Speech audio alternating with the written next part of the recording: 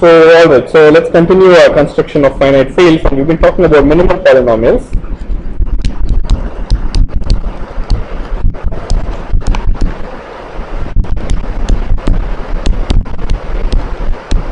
Okay. So I wrote down several interesting properties, so let me just write down the definition here. Suppose somebody gives you an element of finite field with p power m elements. What is the minimal polynomial? Is a polynomial belonging to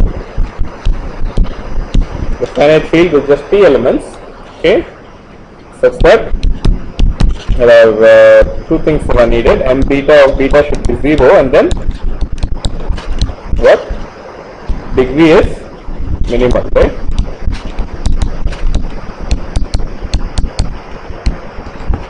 So we wrote down a few properties last time. I think I didn't highlight probably the most important property, and I did not even mention a few other important properties. So let me do that a little bit more carefully. So this is the first thing.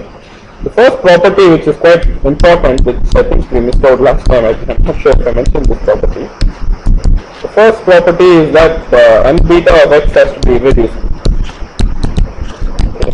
It's a bit obvious, but still it's important to write it down as a property. Okay. Why should it be irreducible? Okay, how do you prove this?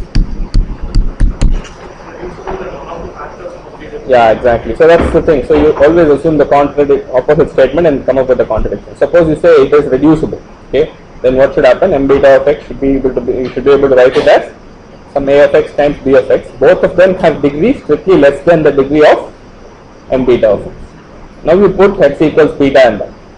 Then on the left hand side you will get 0. On the right hand side should also, there should be at least one of those polynomials should have beta as the root, and that has strictly lesser degree, and that gives you a contradiction. Okay, so that's the idea here. Okay, so again prove it by contradiction.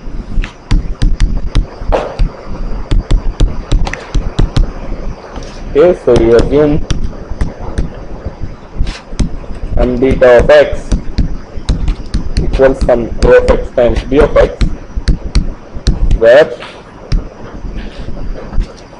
degree of a of x and degree of b of x are strictly lesser than degree of m beta of x. Okay. Now you see beta has to be a root of either a of x and b of x, and that gives a contradiction.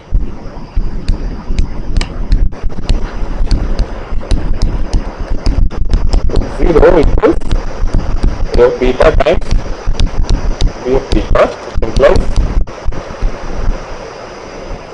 a of beta is 0 or b of beta is 0, which is a contradiction.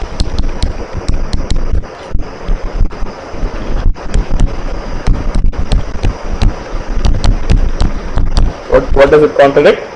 It contradicts the minimality of the degree of m beta that we assume.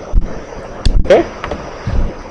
Okay, so that's the end of the proof. So that's the first thing. And another property that we saw, I mentioned it, but I didn't quite complete the property. Okay, so I said if you have an f of x in zpx and such that f of beta is 0, then what happens? M beta of x should divide f of x. Okay, so what's important about this property is a kind of a corollary, and this corollary is quite important. So we already know a polynomial in Zpx for which every beta and fpm will be a root. Okay, what is that polynomial? Okay, so you can take f of x to be x power p power m minus x.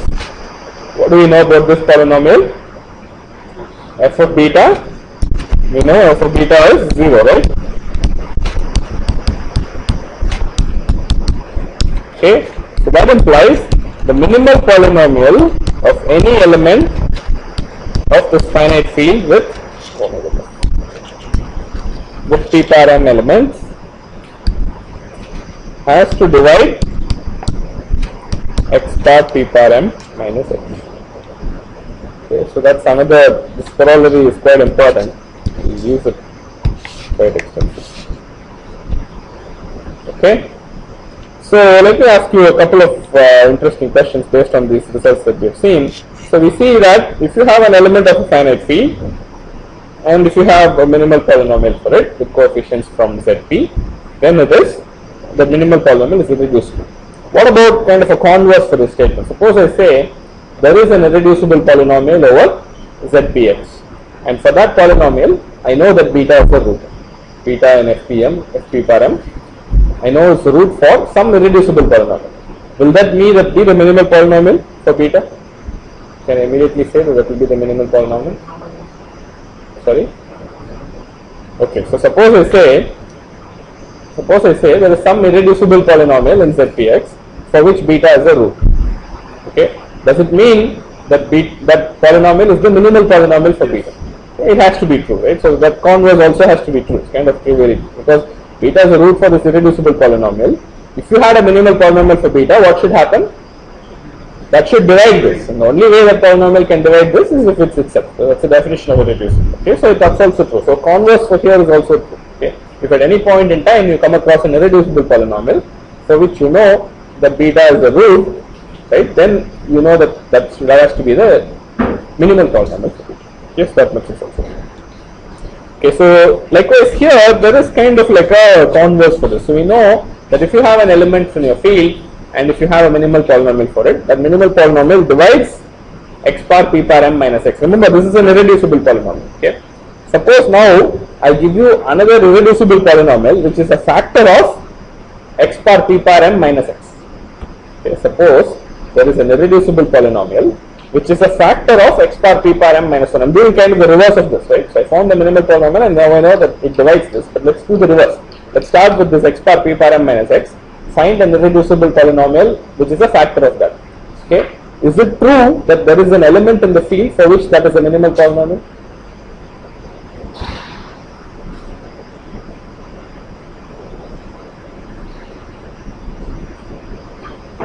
Okay, so these converses are quite important in understanding the structure of the field. Okay, so that's why I'm kind of trying to beat this out. So think about it. Suppose I now factor this x bar p par m minus x in some crazy way. Somebody gives me a factoring algorithm. And maybe I factor it, I find an irreducible polynomial with coefficients from Zp. Yeah, that also is there. Now, do I know that there will be an element in the finite field Fp par m for which this will be the irreducible, this will be the minimal polynomial? Can I say that? Okay. Will there be an element in this finite field which will be a root of this irreducible polynomial that I found? Okay. It has to be true. Remember, why? What happens to x bar p par m minus x? It factors into linear factors over Fp par m. So over Fp par m you can write it as x minus something times x minus something times x minus something. Somebody else gives you an algorithm which factors it and gives you a factor over Zpx. Okay. Now that also has to respect this factorization, which means this irreducible polynomial has to have some element of the finite field as a root. Okay, and that tells you that it has to be a minimal polynomial. Okay, so there is some kind of a link here between irreducible polynomials x bar p par m minus x and elements of the finite field. Okay, so that link is very strong. Okay, it's not a very loose link, and you can go from one to the other back and forth very easily. Okay, so that really ties down the field and its constructions and polynomials in some very nice way. Okay, so that's what we're going to explore. We'll start by examples, and then we'll slowly see some interesting, nice final constructions, which will give a lot of. Okay, so think about that for a while. That's important to know that there is a strong relationship between irreducible polynomials, finite field elements, factors of x bar p par m minus x and all that. Okay. Alright, so let's see a couple of examples.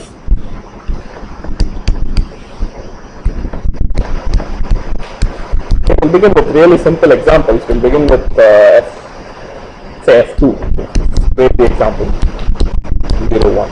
Okay. So this is the first example I'm going to go. So what do I want to check? If it's F2, I want to see how x squared minus x. X squared minus x in F2 is what? Same as x squared plus x, right? So that's going to factor very easily as x times x plus 1, and that's what you expected. Okay, so in F2 it's quite trivial. Its factorization is nothing much to look at in terms of minimal polynomials. So this is a minimal polynomial of 0, and this is a minimal polynomial of 1. Okay. Right, both are irreducible. So all these things are very trivial. There's nothing much to look at here. Okay. The next example, maybe we'll take f3. So 1, 2. So here I have to be careful about minus. Okay, so minus is not the same as plus.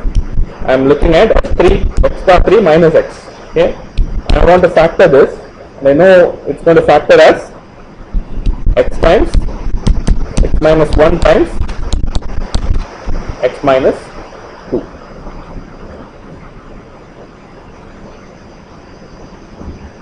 Okay, does it seem nice? So see, x minus 1 times x minus 2, you might think there should be an x term there. It will not have any x term because it's minus 3x, right? So that's 0.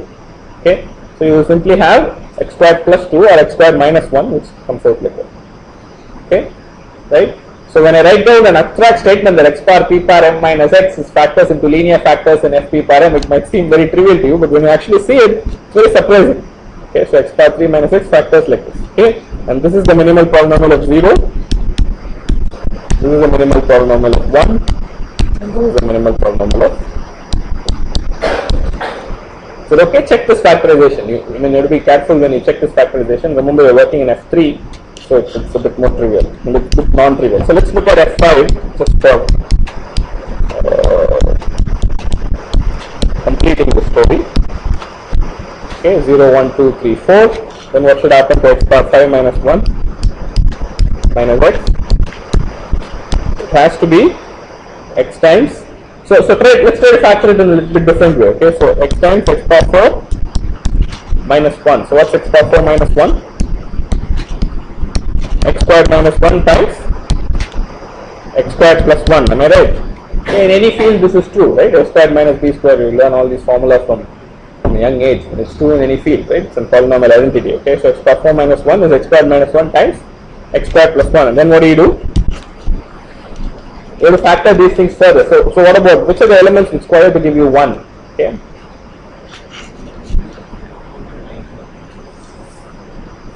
Four and 1, right? So this will going to factor as x minus 1 times x minus 4, and this has to be the other two, x minus 2 times x minus 3. Okay, so you can nicely factor that way. And it gives you another way of thinking about how this polynomial has to factor. So you know the final answer has to be that way, but then how to get to it is an interesting kind of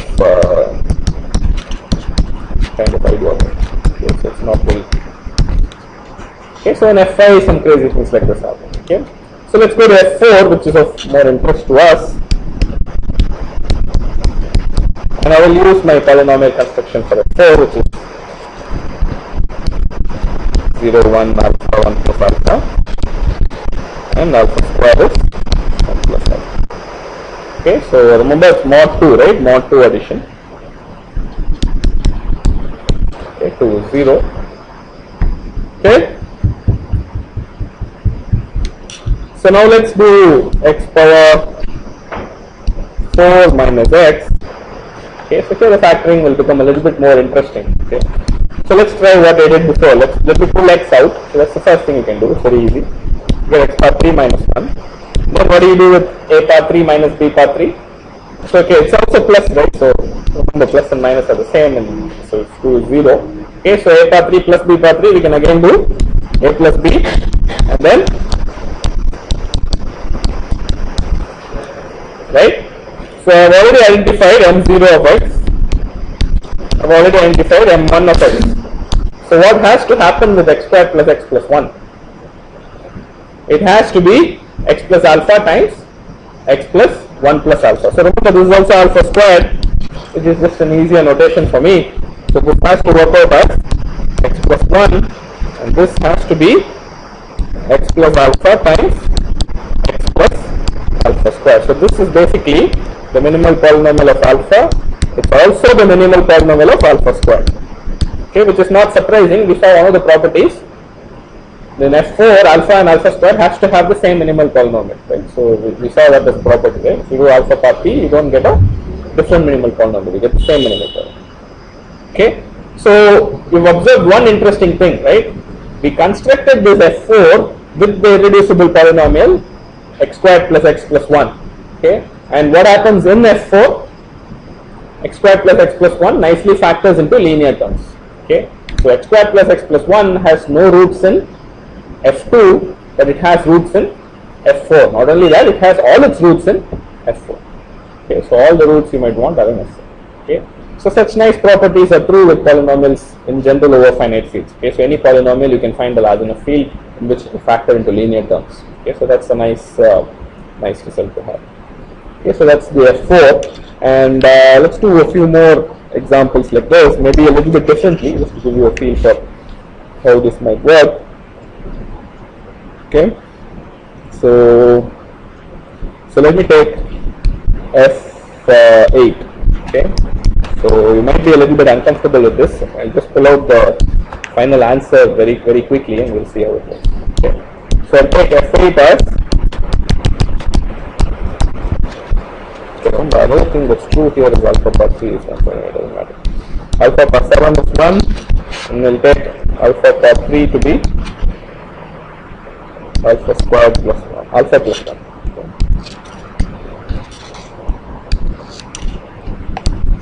Okay, so this is a finite field. So remember, how am I constructing this? I'm using basically power of x to be, power of alpha to be alpha power 3 plus alpha plus 1.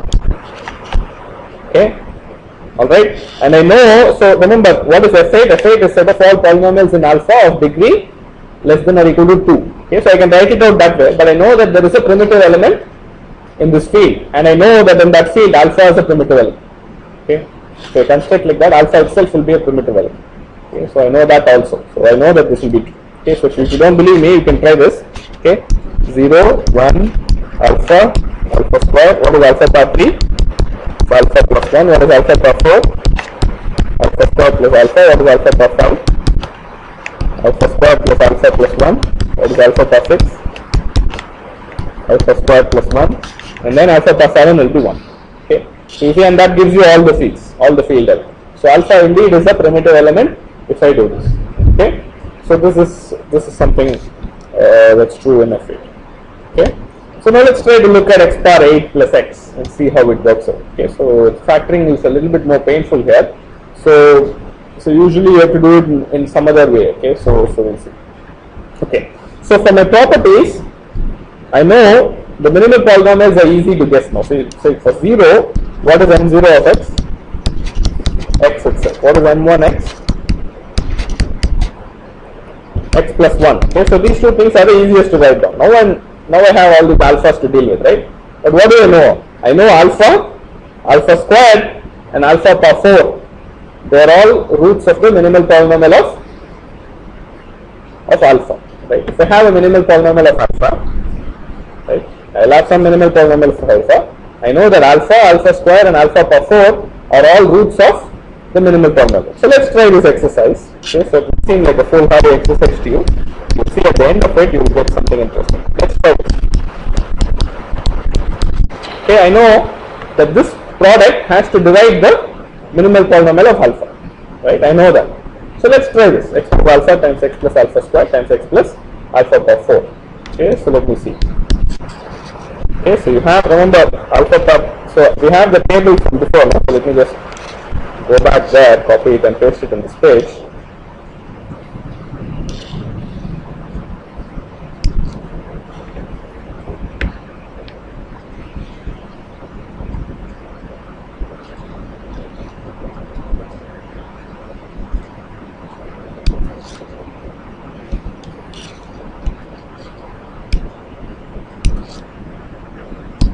Okay, so that's the table.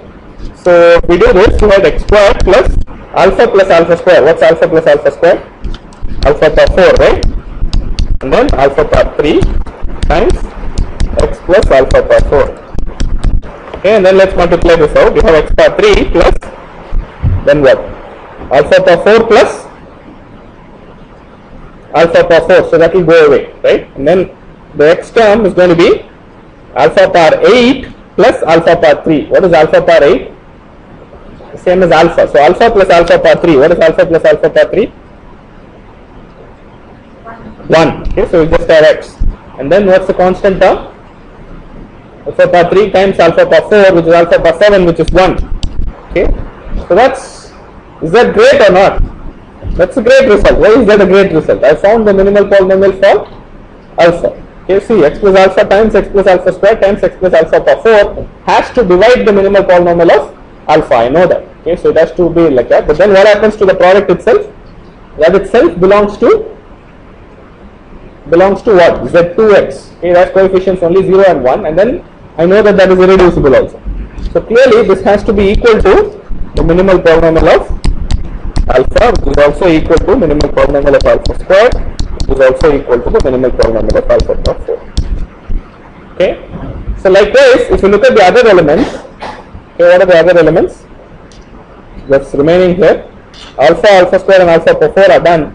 So if you look at alpha power 3, alpha power 3, alpha power 6, and then alpha power 4, alpha power 5, they are all conjugates, right? They all have the same minimal polynomial. Okay.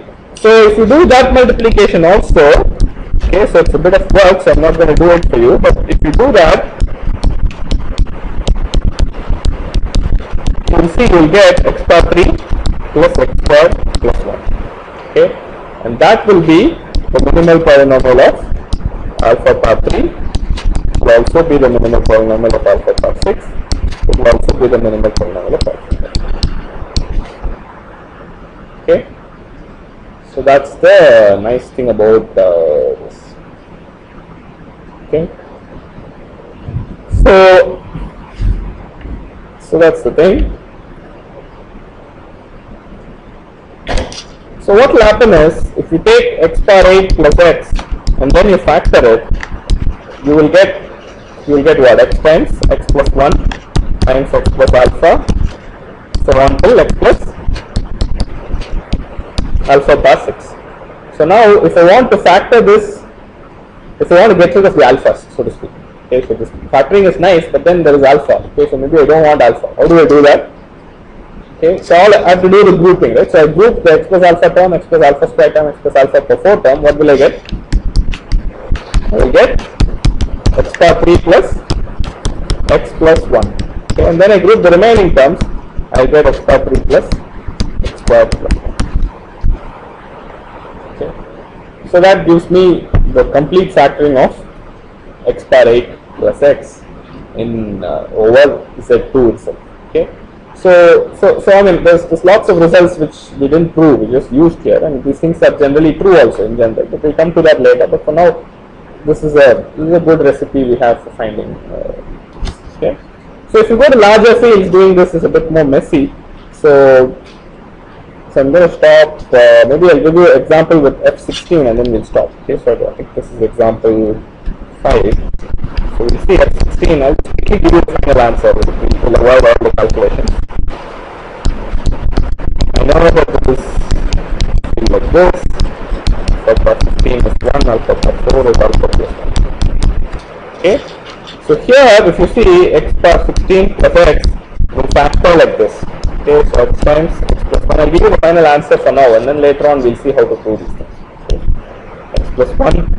You'll have x squared plus x plus 1, and then you will have x power 4 plus x plus 1, you will have x power 4 plus x power 3 plus 1, you will have x power 4 plus x power 3 plus x squared.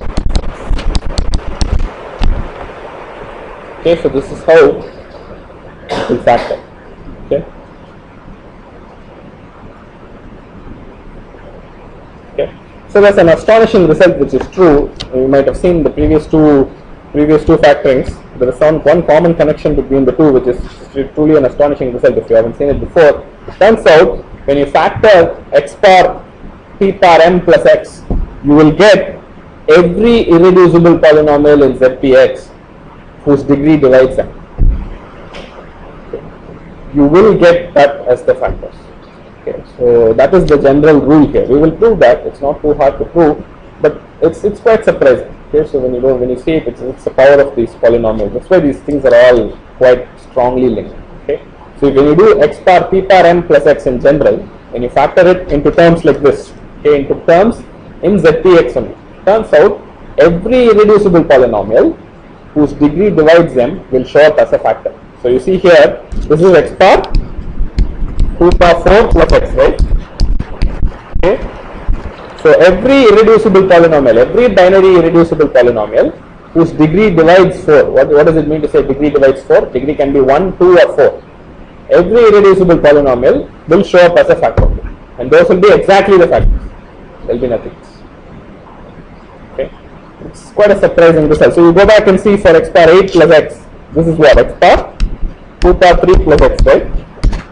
Every irreducible polynomial whose degree divides 3, what is that? 1 and 3 has shown up here, binary irreducible polynomial. Okay, so it's a powerful result which ties up these polynomials together with the finite fields, and the way the finite field comes in nicely to tie up everything together. Okay. Okay, so we're going to try and prove some of these things, and some of the ideas may be a little abstract, but I think it's quite important to get to the bottom of it to see how all these things are related. It's a very nice way of seeing it. So let's do that. Okay. So the first thing we're going to see is the following result. Okay, so let me say the title for a few abstract results is what we're going to see next. And these may not help you directly in terms of error control codes, but I think it's good to see them once just to know what they are and to get a feel for how these things work in algebra. Okay. So the first result we'll see is this interesting guy. Suppose f is a extension of ZP. Okay, some finite extension. Okay, so f is a finite field which is an extension of P. What do you mean by extension of ZP? It contains ZP as a subfield, a proper subfield. Okay, so that's an extension of ZP. Okay, so let's just say it that way. Okay, so let's say it's an extension of ZP that contains all roots of x power p power n minus x. Okay, so it contains all the roots of this. Okay, so what do you mean by all the roots of this? How many roots does it have? It has p power m roots. Okay, counting multiplicities, it has p power m roots. Okay, so then it turns out then the roots of x power p power n minus x form a field basically from let's say f p power m. Okay, basically they form a field with p power m elements. Okay, the roots form a field with p power m elements, and of course, and obviously this f p power m is contained in F. So this is really true. I don't have to really say it. Okay, so obviously it contains all the roots of it. So all the roots are in there. So it's contained the proper field. Okay. So there are a lot of things to prove if you want to claim this result. The first thing you have to show is no two roots of x power p power m minus x can repeat. Okay, so x power p power m minus x cannot have repeated roots. Okay, so there is a way to show this. I'm going to skip that. Okay, so that's a proof that we'll assume. So the way you show it is you have to formally define the derivative. Okay, so you can define the derivative of polynomials. Whenever you have there will be a product rule for the derivative, right? So f of x times g of x has a product rule, and the same thing will be holding for polynomials. I know there is no calculus here, but you can formally define derivatives. What is formal definition? So say x power n derivative is n times x power n minus 1. That is clearly well defined. There's no problem. Define formally, and then it turns out if the polynomial has repeated roots, then that root is also a root of the derivative. Okay, so you use that idea and show that this polynomial and its derivative are relatively prime in any field. You can show that it's not very hard. So once you show that, it cannot have repeated roots. So once this f has all the roots of x power p power m minus x, it has all the roots of x power p power m minus x. Okay, so that's the first step, and we'll assume it. Okay, the next step is this guy. The roots of x power p power m form a field with p power m elements. Okay, so this you have to prove by the field axioms. Okay, so this means the first step we assumed. So we'll say roots of x power p power m minus x in f are basically, 0 is the root, 1 is the root, right? So all these things you know already, and then maybe there are other roots. So this will be, or maybe I don't need to even qualify as. Okay, so let me just say that alpha 1, alpha 2, for example, alpha power p power m minus 2. Okay, so you can argue that the 0 of f will be a root of this. You can also argue that the 1 of f will be a root of that. Okay, so other than that, it will have p power m minus 2, and they'll all be distinct. Okay, so now we have to just show axiom after axiom for the field. Okay, so what do you need for the fields? If you have any two roots here, alpha I plus alpha j is also a root. Okay, so maybe just a better notation is to say alpha 1 is 0, alpha 2 is 1, and then go from 3, 4 onwards. Okay, so I think that's a better notation, all the way to p power. Okay, so now I have to show alpha I plus alpha j is also a root. So that's easy to show, right? Alpha I plus alpha j raised to the power p power m, okay, minus alpha I plus alpha j, right? What will this be? So I know this is a field of characteristic P, right? It contains ZP, so it's a characteristic P field. So what will be alpha I plus alpha j raised to the power p power m? If you alpha I power p power m plus alpha j power p power m, and then we are subtracting this, and this is clearly 0. Okay, so the addition is satisfied. Okay, so you take any two roots of this guy and then add them up, you will also get a root of x power p power m minus x in f. Okay, so we are inside this field. You're not going to go away outside of this set. So the closure for addition is satisfied. Similarly, the closure for multiplication will also be satisfied. It's not very hard to show. Okay, once again, you just use the same ideas. You raise to the power p, each of them raised to the power p, each of them again we replace by alpha I, alpha j, you get it. Okay, so inverse also you can show in the same way. All these things are not very hard. So you just show closure for addition, closure for multiplication, and inverse, and for both. Okay, just based on these properties you can show. Alright, think about it. Inverse might be a little bit more twisted. You will have to show for each element alpha I raised to the power alpha I squared, alpha I power 3, all of those things will also be roots. Okay, and then eventually it has to repeat, and then where it repeats there will be an inverse. Okay, so that's how you show the inverse. Okay, so this is closure for addition. You show similarly closure for multiplication, inverse, etc. Okay. So there is some work involved there, but it's not very hard. You can show that, and this can be done. Okay. So that's the first result we have, about a more abstract result. In any extension field, if you have roots for x power p power m minus x, okay, and then that fpm itself will be inside that. Okay, so this is the first result that we're going to use. We'll keep that aside. Okay, so we'll just remember this is x power p power m minus x. So this is kind of like a converse, you know. So the way to think about it is, if you have a field with p power m elements, the linear factors of x power p power m minus x are there in that field. The converse kind of thing is also true. In any field, if x power p power m minus x factors, those linear terms, those roots form the field fp power. Okay, so that is also true. Both ways it's true. Alright, so the next result is so the next result is the following. To think about how I want to phrase this so that it's easy to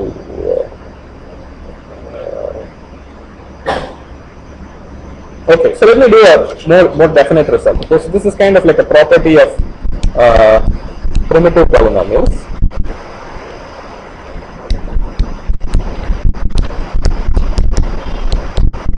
Of minimal polynomials, so let me say. Okay, so this is an interesting property of minimal polynomials, and here we'll use a result, we'll use a proof technique which will give you an idea of how many of these proofs are going to work. Okay, so let me use the property. Okay, so the property is as follows. Suppose beta belonging to fp power m is primitive. Okay, so what do I mean by primitive? It generates the entire fp power m in multiplicative fashion. Its order is p power m minus 1. Okay, so it's primitive. Then degree of m beta of x equals m. Okay, so that's the result. It's so for the proof we're going to use a technique. It should be a little bit surprising and a bit confusing if you see it for the first time, but it's a very powerful technique. Okay, so it's as follows.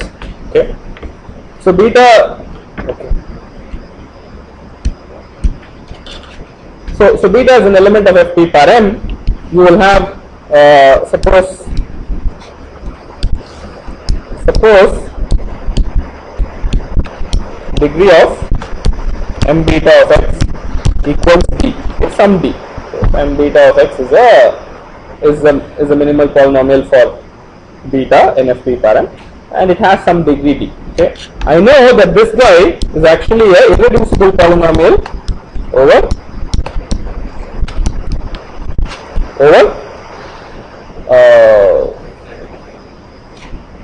zp, right? You know, it's an irreducible polynomial over zp.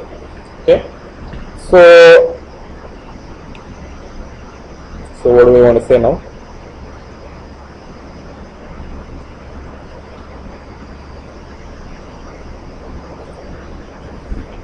Okay, so now if I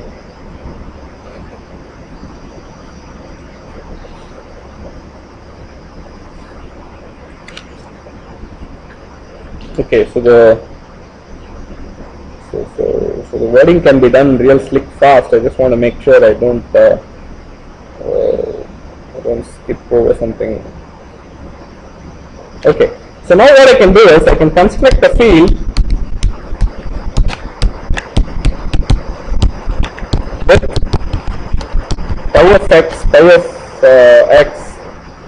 equals m beta of x.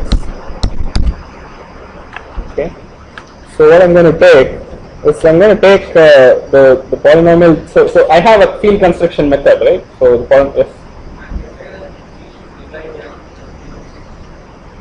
okay, so how will you say d divides m?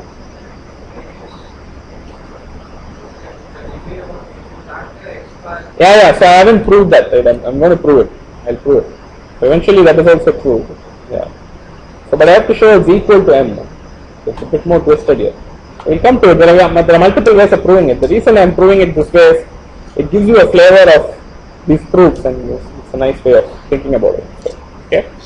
So you're going to construct a field with phi of x equals m beta of x. So some other field, let's say. Okay. So it seems like it's some other field. Let's say we construct this field. Okay. So how many elements? Okay, so the first thing we know is d is less than or equal to m. Okay, so that's true. So now I want to show that d has to be greater than or equal to m. And how do I do that? So that's the thing which I'm struggling with here. It's a way to nicely quickly finish this. It looks like the So you construct a field with phi of x equals m beta of x, and that's going to have how many elements? Okay, so let's say this field is f. Okay, size of f is going to be equal to p power d, right? So it's going to have p power d elements. Okay, and there's a way to argue that p power d will have to be at least greater than or equal to p power m because beta is primitive. So I'm just getting confused by that, I don't know why. Okay, so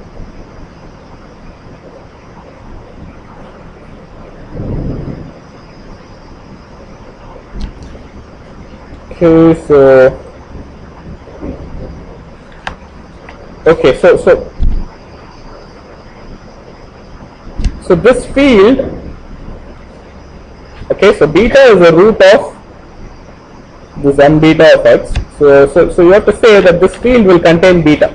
Okay, so that's the main idea. So this field will be a subfield of this original field, and it will contain beta. Okay, so that's the main notion here. So you can think of f as a subfield of FP par m, and it contains beta. Okay, so that's the crucial idea. I think it's I hope it's clear. I don't know if it's very clear or if it's confusing to you. So you start with the minimal polynomial of beta, okay, and you construct the okay. So I guess we can just we can do it in so many different ways, but I think this is what's so I was hoping it would be an interesting proof, but it looks like it's running into trouble in putting it down to you very clearly. So basically, you take this minimal polynomial and you construct a field. You're going to get a field with p par d elements, and this field you can think of as being contained in FP par m, and it will also have beta in it. Okay, so from there you have to argue that it will have p par d has to be greater than or equal to p par m. Okay, so that's the that's a crucial idea, but I'm thinking why I'm struggling so hard with this. So here, so if size of f is p power d, I know that beta power p power d minus 1 is going to be equal to 1. Okay, and then from there, since beta is primitive, you should be able to say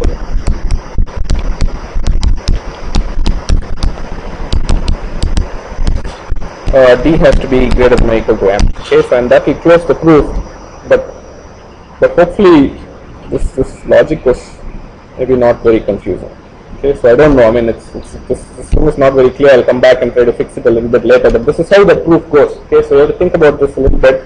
So if you have a primitive element in this field, it will have a minimal polynomial, and then you construct a field which has that minimal polynomial as the irreducible polynomial pi of x. Okay, and then you have to argue that every element in this new field can be also thought of as being in FP parent. Okay, so if you think about it, it's the same thing. So you take a root of this minimal polynomial, associate it with the beta that you have in your FP parent, and then you look at all the polynomials in beta of degree less than or equal to d. It will have the same. You can map it one-to-one to an element in FP parent. Okay, so clear. So think about this. So you have a root for this pi of x in your f. So you will obey the same rules as an FP parent. Okay, so you can map this field f into this FP parent as a subfield.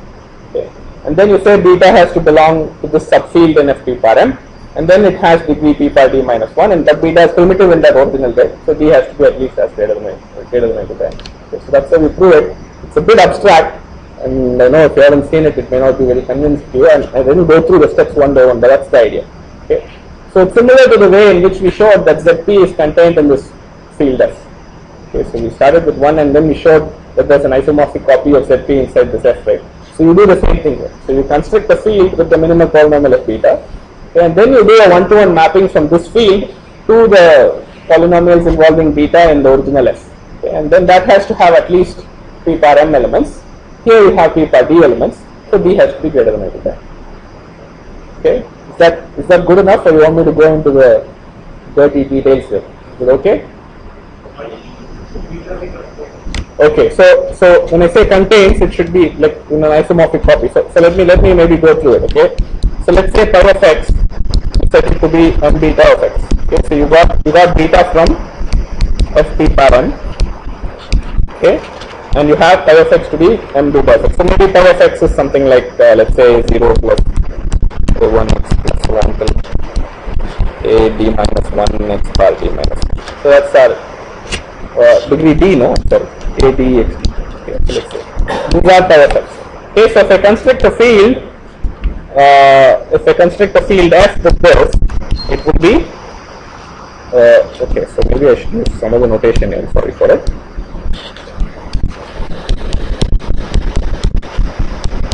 Okay, so if I construct a field, okay, maybe I'll use alpha here.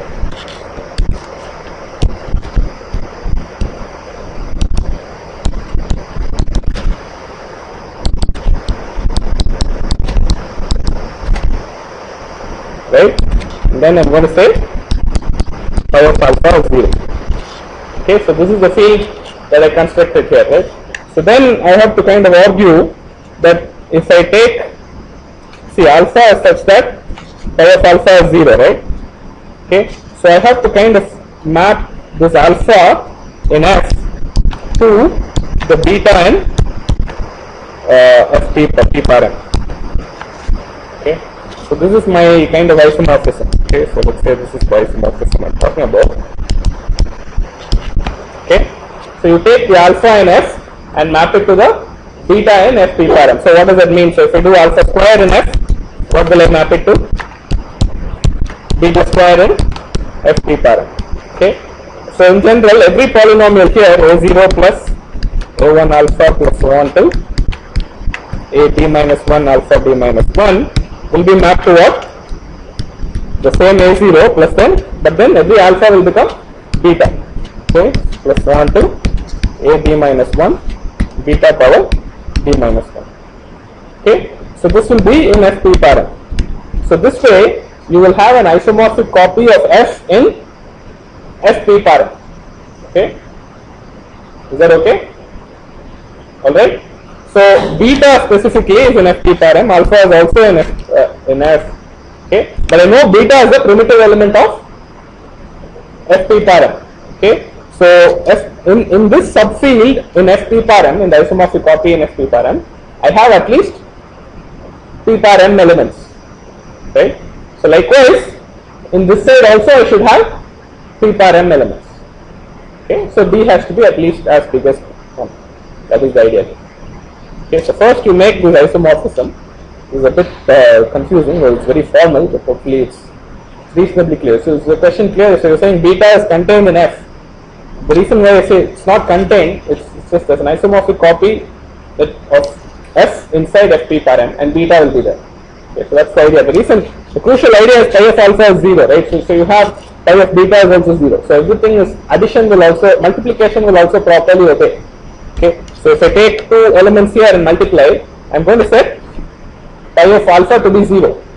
But if I do here in Fp par m, what will happen? You will get some term, but I know pi of beta is 0 in Fp par m also. So I can do the modular reduction, I will get something inside here. So it's a perfect isomorphism, it's a nice isomorphism that way.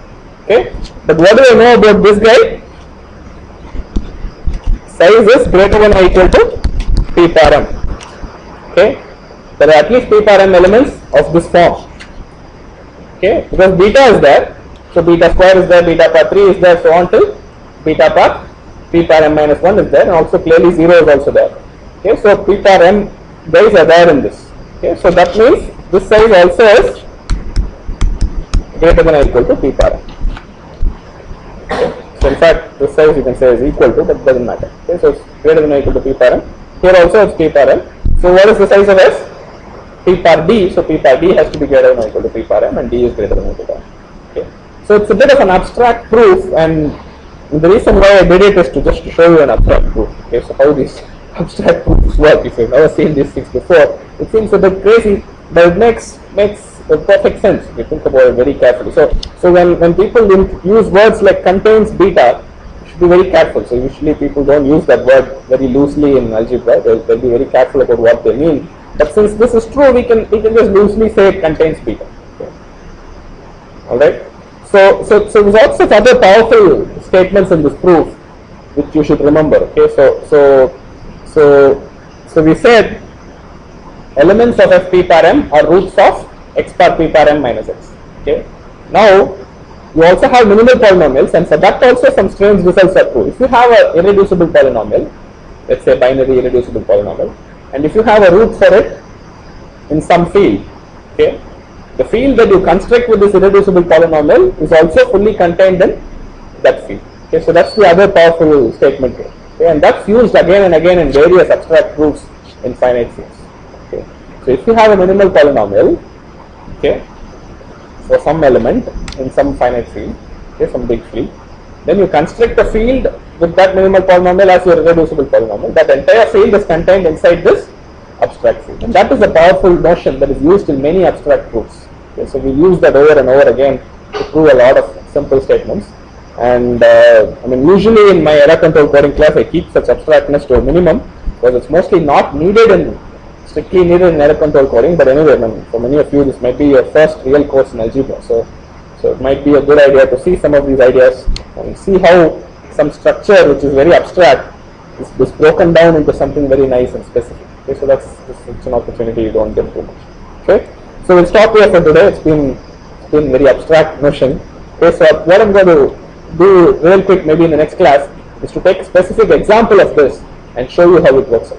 Okay, so I'll take a very simple example, maybe like F8 or something, and we'll construct a field, find a minimal polynomial, and then construct some other field with it. Then I'll show you how both of them are really pretty much the same. So we'll do that next time.